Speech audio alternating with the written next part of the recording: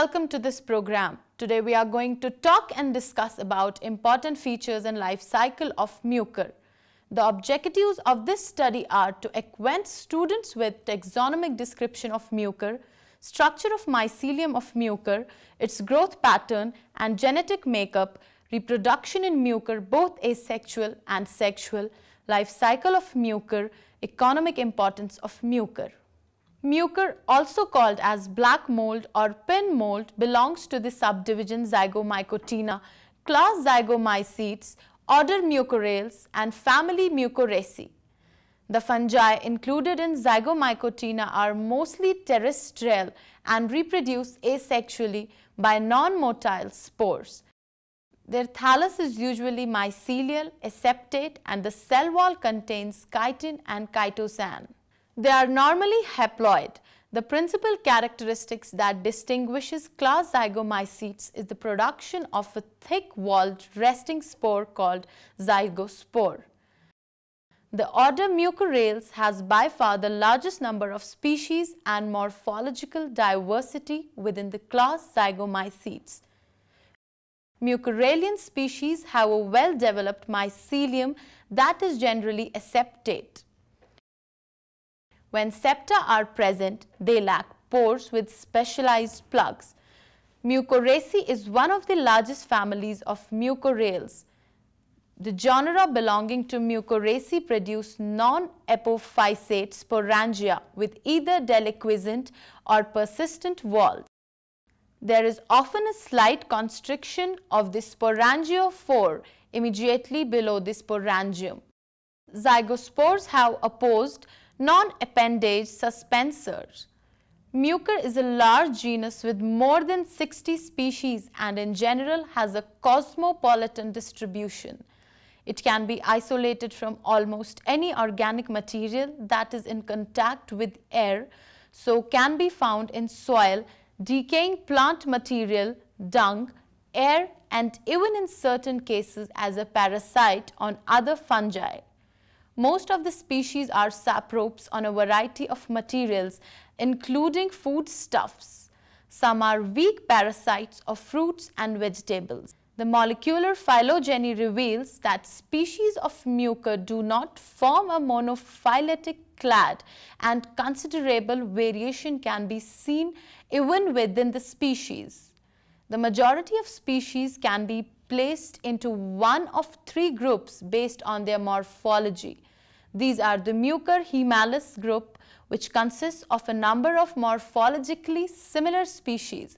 The other two groups are the Mucor circinelloides group, characterized by rather small species with reddish-brown zygospores, and the Mucor mucedo group, characterized by the tall group species which generally show optimal development at temperature which is just below 20 degrees Celsius. Now, the structure. The thallus is eucarpic and mycelial. Colonies of this fungus are typically white to beige. Older colonies become grey to brown in color due to development of spores. These are very fast growing and on culture medium may grow to several centimeters in height. The hyphae are coarse, cenostic and richly branched, with branches usually tapering to fine points. Septa may develop at later stages or to separate the older or injured parts. The mycelium growing on substratum can be distinguished into absorption hyphae, which penetrate the substratum and absorb food, and sporangiophores, the bulk of aerial hyphae. The species produce non-epiphyseate sporangia that have a wet or dry wall when mature. The suspensors are typically enlarged, equal and opposite. Cell walls are complex with chitin microfibrils and abundance of chitosan.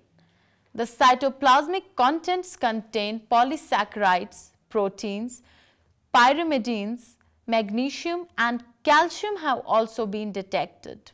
It was in Mucor roxae that chitosomes were first time reported. The cytoplasm often shows rapid streaming. Nuclei are irregular in shape, which divide by constriction and not by mitosis and spindle formation.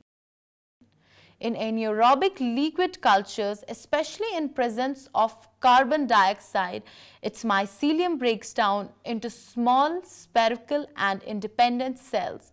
This is called torula stage or torula condition. Growth pattern.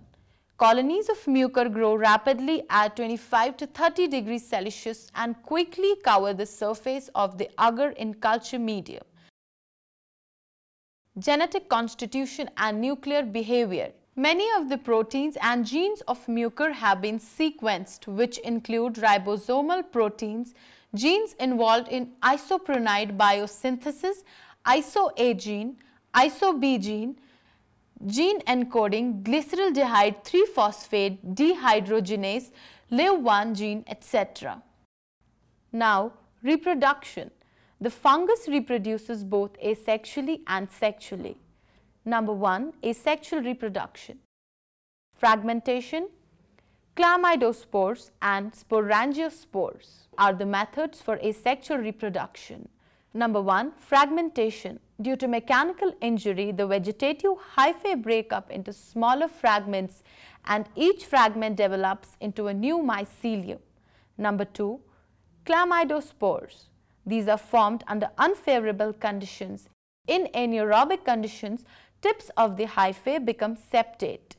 Each segment secretes a thick wall and assumes a round shape. These are called chlamydospores. Number 3. Spores or sporangiospores. This is the most common method of asexual reproduction. The sporangia develop terminally on hyphal branches known as sporangiophores. During the process of sporogenesis, apex of the sporangiospore swells and cytoplasmic mass along with nuclei move in this part. The swollen part enlarges into a large globose structure. This is the young sporangium. On maturity, contents of sporangium become differentiated into a thick, dense layer of cytoplasm with many nuclei towards the distal region beneath the sporangial wall and a vacuolated subglobose and nuclei-free portion towards the center. An extension of that sporangiophore called columella protrudes into the sporangium. A dome-shaped septum is then laid down, cutting off a distal peripheral portion from a central cylindrical or subglobose spore-free core, the columella. The contents of the distal portion become cleaved into multinucleate spores. However, spores are uninucleate in certain species such as Mucor hiemalis. All the spores are almost of the same size, but in Mucor proliferus, the spores formed in the terminal sporangia are larger than those produced in the lateral sporangia. When the sporangia are mature, the sporangiophores may be seen as coarser, blunt-tipped aerial hyphae growing away from the substratum. The sporangial wall dissolves except for basal region where its remnants can be seen as a frill or collar at the base of the columella. The spores remain adhered to columella and are not easily disseminated. Usually mites bring about dissemination. In contrast to Mucor in Rhizopus, spores are very easily blown away by wind. Columella after dehiscence of sporangium does not change shape in Mucor, while columella in most of the species of Rhizopus become more or less dome or umbrella shaped after dehiscence of sporangium. In Mucor plembilis, the sporangial wall breaks into pieces. The wall of mature sporangiospore consists of an inner electron transparent layer and outer electron dense layer. The spore wall is covered with two thin layers, each about 10 nanometer thick, which may correspond to ordinary spore sheath. The cell membrane of the spores do not have invaginations like those of higher fungi. Instead, there are numerous round depressions about 50 nanometers in diameter. Mitochondria of the spores are much larger and show wide and deep invaginations of their membranes. Their cristae are indistinct. Lipid droplets have multi-layered shells and are much more highly developed than those found in mycelial cells, torula stage or chlamydospores of this fungus. When they fall on suitable substratum in presence of proper moisture and temperature, they germinate by producing germ tubes which then establish new mycelia.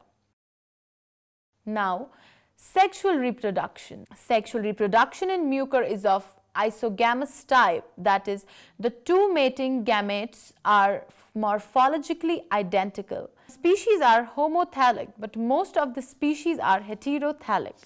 The conjugation of two gametangia gives rise to a zygospore. In heterothallic species, zygospores are formed only when gametangia of compatible strains contact each other. In the heterothallic species, the sexual act is initiated when hyphal branches of plus and minus strains contact each other. Initiation of gametangia is believed to be induced by the trisporic acids. They are produced in appreciable amounts only when plus and minus cultures are in continuous diffusion contact with each other. In homothallic species, zygospores of the same thallus can fuse to form a zygosporangium. Each branch swells at the tip to develop a progametangium. Dense cytoplasm and numerous nuclei flow to the contacting tips, which enlarge further. A septum then separates the terminal part called gametangium from the remaining part of the progametangium, the suspensor. When the compatible and mature gametangia contact one another, their tips swell and fuse apically to form a fusion septum. The fusion septum dissolves and the protoplasm of both mix with each other. The structure formed by the fusion of two gametangia enlarges, develops a thick wall and is called as zygosporangium. The plasmogamy is followed by nuclear fusion, karyogamy, of the two compatible strains to give numerous diploid nuclei. Secondary wall material is deposited, causing the zygosporangium wall to thicken and become pigmented. Localized thickening results in the formation of the ornamentation characteristics of each species. The mature zygosporangium is more or less globose. The plasmogamy and karyogamy within the zygosporangium gives rise to a resting spore called zygospore. However, in certain conditions, zygospores may also be formed parthenogenetically and are called a zygospore. The zygospore is hyaline and characteristically with a single eccentric globule and many diploid nuclei. During germination, the outer wall cracks and the inner wall comes out in the form of germ sporangiophore. All the nuclei in the zygospore migrate to the tip of the germ sporangiophore.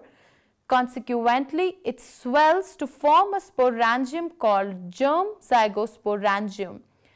Rarely, more than one germ sporangiophores arise from a single zygospore. However, occasionally the germ sporangiophores may be branched, and in such cases more than one sporangia are present on each germ sporangiophore, each of which bears a single terminal germ sporangium containing many spores. Life cycle.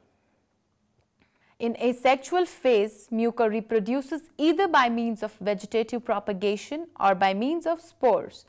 Many a times, due to mechanical injury, the vegetative hyphae may break into smaller fragments and each fragment regenerates to form a new mycelium. Additionally, under unfavorable conditions, the tips of hyphae become septate. Each septate region secretes a thick wall around itself to form a chlamydospore. On the arrival of favorable conditions, each such spore germinates to form a new mycelium. However, the most common method of asexual reproduction is by sporangiospores. In sexual phase, mucor reproduces by means of isogamy and the most of species are heterothallic. The compatible gametophores contact with each other and their distal segments fuse to form zygosporangium. The plasmogamy is followed by karyogamy and a brief transitory diploid stage is established.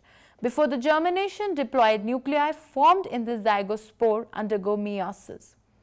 Thus, haploid stage is reverted back.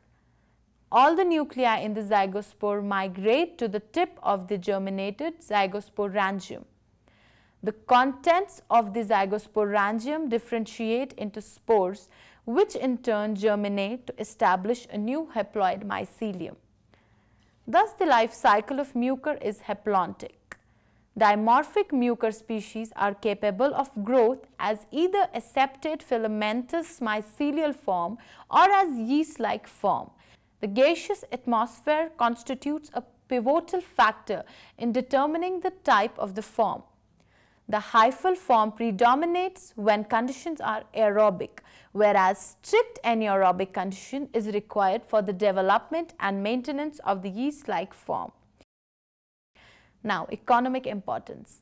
The genus Mucor is of considerable economic importance. Many species of mucor are used in industrial fermentation at the initial stages for converting starch into sugar. Mucor circinelloides is proving to be a promising cost-effective biofuel. Mucor circinelloides produces an extracellular enzyme, Polygalacturonase, which can be of tremendous economic importance. Most of the species are unable to infect humans. Most human infections reported list Mucor circinelloides and similar species such as Mucor indicus, Mucor ramossissimus and Mucor amphibiorum as the causative agents. Mucor species are mostly known as spoilage organisms and only one species has been reported as a pathogen on stone and pome fruit. Mucor rot is a post-harvest disease of apples, pears and other fruits caused by the fungus, Mucor pyriformis, and less often by other mucor species. This is all we have for you in today's program. With this, we conclude our today's topic about mucor. Goodbye.